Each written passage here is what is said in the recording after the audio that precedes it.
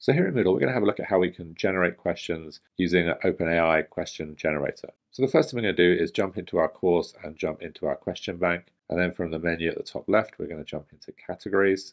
And we just want to set up a new category that we can store these new questions in. So we'll call these Final Cut Pro questions. We'll add the category.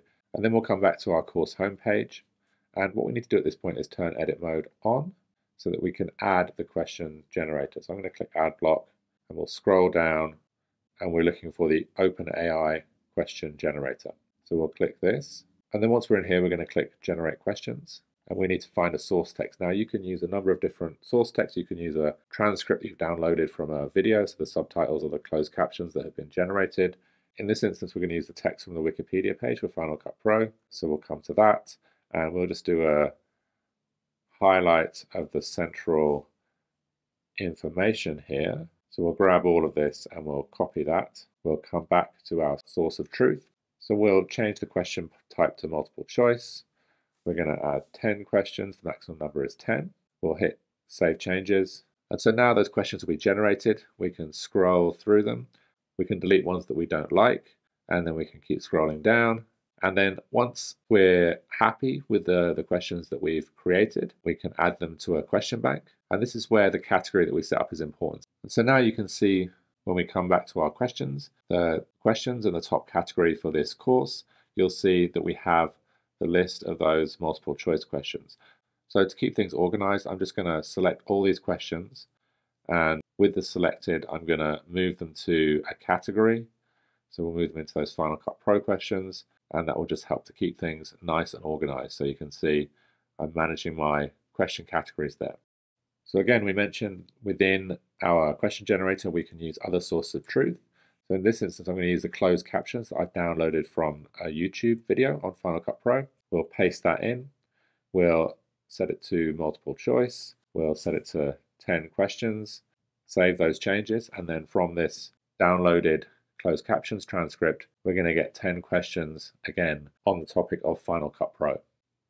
So again, once that's generated, it's going to generate some cool questions. Some of these are not correct, so I'm going to use the trash can to delete some of those. So we can just check these all look pretty good.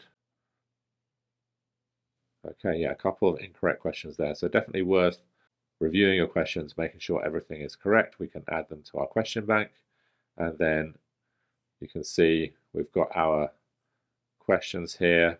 You can see we've got 7 questions in this top level. I'm going to uncheck also show questions from subcategories. So I'm just selecting those 7 questions that I've added. And then that means I can now select those 7 questions.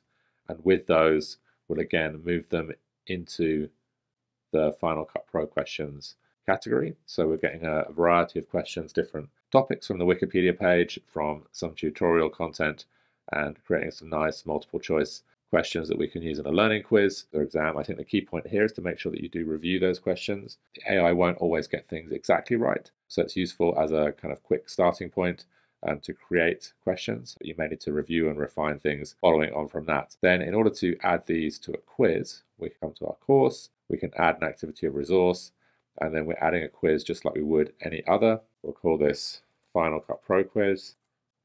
We'll save and display this. And then we'll go to add questions. We're going to add questions from question bank and from the Final Cut Pro question bank. We'll select all of these, add them, and we'll shuffle those two. And so now those questions are ready to be used. So if we save this and come back to our course homepage, we'll come out of edit mode, come back to our quiz, and we can preview the quiz. And you can see we get a nice list of questions that we can now work through and use as part of our course. So I hope this is useful. If you do have any questions, then please leave a comment below.